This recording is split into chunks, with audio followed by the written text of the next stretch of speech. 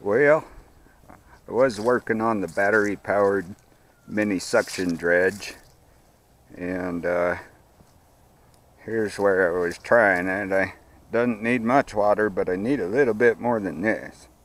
So maybe I'll show you what I've been working on for flotation device and sluice, the actual gold recovery part of this project. Well, here's my partner in crime, Max. Just turned 16. I think he's finally starting to realize he's not a puppy anymore. He's guarding the rocks that I found on the last trip.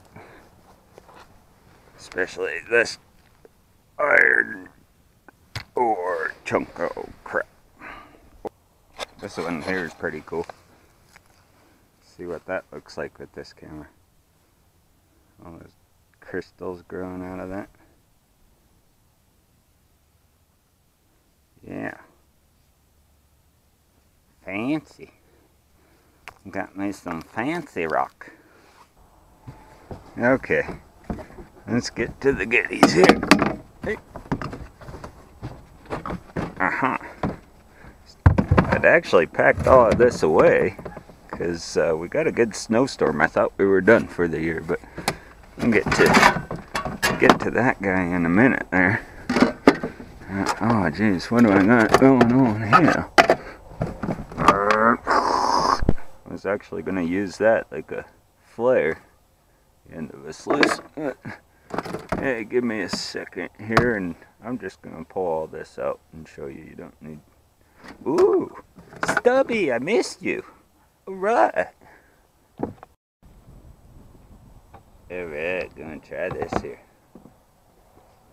So, here's my flotation device for the little battery powered dredge. Quick.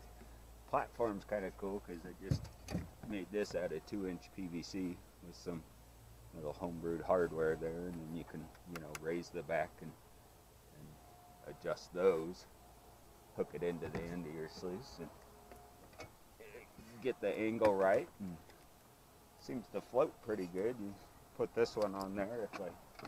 The reason I made this one is because I got a little crash box. So again, just a little homebrew 3D printed whatever with the hose adapter on the end there. So you have a little crash box, and then you could have your jet going straight into your crash box there, and into something like this. You can even turn that into a recirculated system if you wanted. That'd be kind of cool. This is my homemade one. That's one of those rainwater diverters for your downspouts on your rain gutters. I decided, hey, that'd make a nice thing.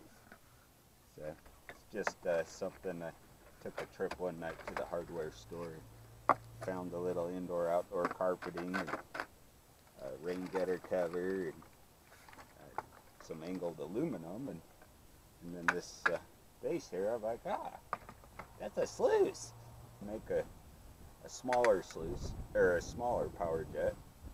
Here's the one that we tried that's working really good. I like this one.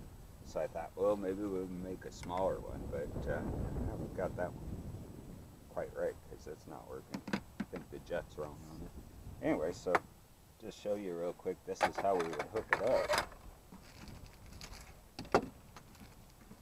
There we go, right there. Of course, you got just your bilge pump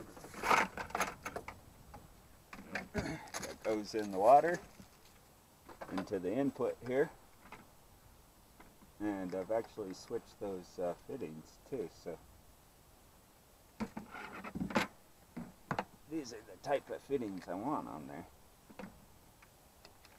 It'd fit on the other one. This would just be quicker to show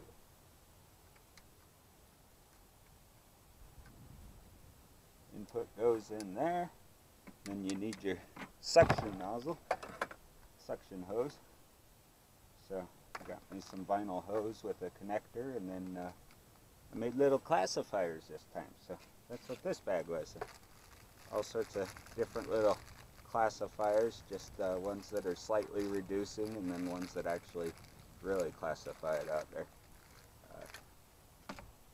Again, just playing around with the 3D printer, that's kind of fun. So you put your section there. Yeah, and then you could just go in the back, or you could run a flare or whatever right here. But we'd just put that in the back right there. And there's the output of your power jet. Going to your crash box and then to your sluice. Let's grab that other sluice. Here's a real one. Just a small one I picked up for this sort of thing. Thought it might be kind of cool. So, yeah, and of course I could adjust the height or whatever. On this, so then of course that's where something like this would come in, huh?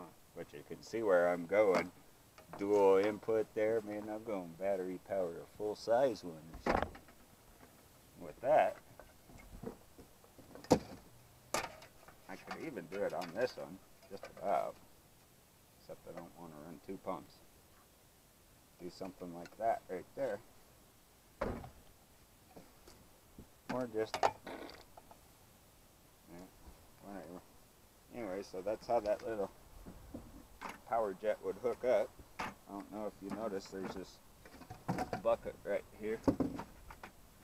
This was just a little collection bucket I made. I drilled holes along the top, except for I left one section because I don't want to be dumping the material out through the holes. We'll just dump it like that.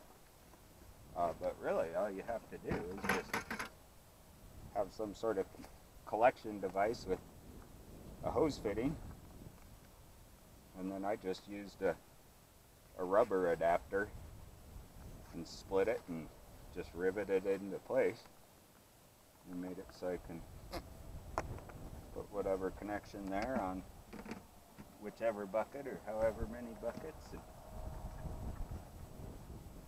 so this would be great with the little power jet, and you're just up somewhere and you want to just suck out some bedrock and crevices or test a little area. That worked pretty good rather than having this whole complex doohickey, whatever it is.